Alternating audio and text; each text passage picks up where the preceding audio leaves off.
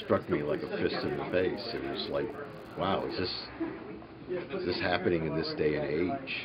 And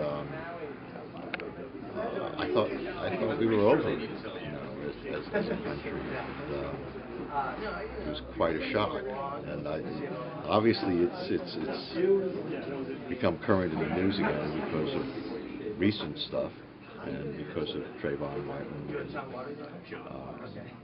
other excesses from the far right. My own name is also a Syrian name.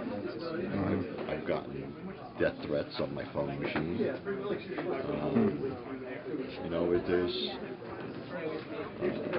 as long as human beings do this, it's going to keep on going. Right. We tend to want a scapegoat, and that's the easy way out.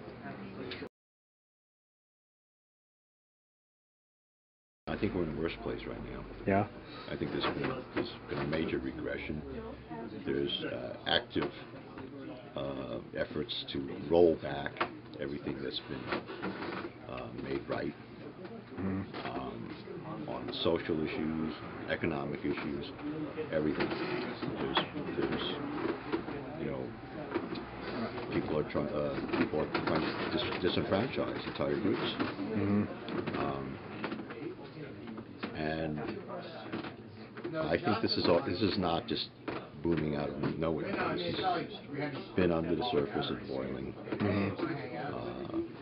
since the Civil Rights era. Tremendous resentment.